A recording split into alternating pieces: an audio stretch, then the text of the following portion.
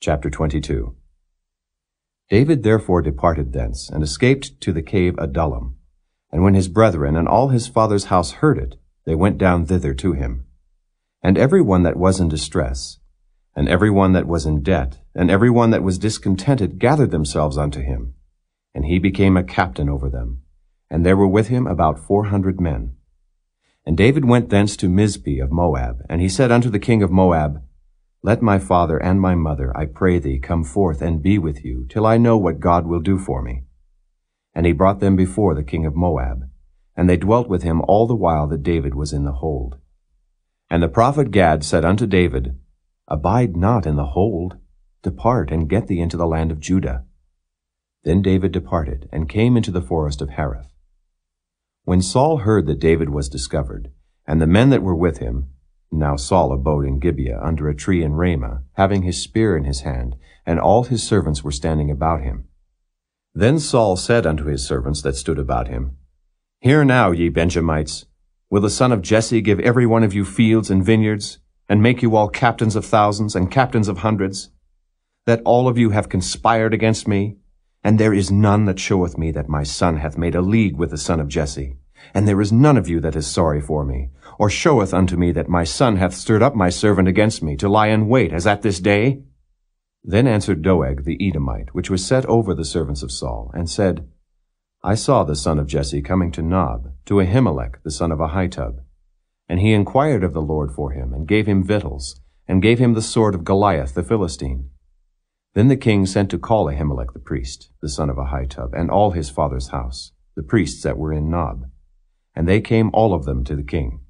And Saul said, Hear now, thou son of Ahitub. And he answered, Here I am, my lord. And Saul said unto him, Why have ye conspired against me, thou and the son of Jesse, in that thou hast given him bread and a sword, and hast inquired of God for him, that he should rise against me to lie in wait as at this day?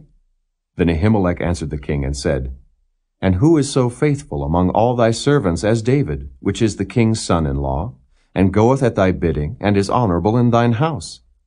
Did I then begin to inquire of God for him? Be it far from me. Let not the king impute anything unto his servant, nor to all the house of my father. For thy servant knew nothing of all this, less or more. And the king said, Thou shalt surely die, Ahimelech, thou and all thy father's house. And the king said unto the footmen that stood about him, Turn and slay the priests of the Lord, because their hand also is with David, and because they knew when he fled, and did not show it to me. But the servants of the king would not put forth their hand to fall upon the priests of the Lord. And the king said to Doeg, Turn thou, and fall upon the priests. And Doeg the Edomite turned, and he fell upon the priests, and slew on that day 75 persons that did wear a linen ephod. And Nob, the city of the priests, smote he with the edge of the sword, both men and women, children and sucklings, and oxen and asses and sheep, with the edge of the sword. And one of the sons of Ahimelech, the son of Ahitub, named Abiathar, escaped, and fled after David. And Abiathar showed David that Saul had slain the Lord's priests.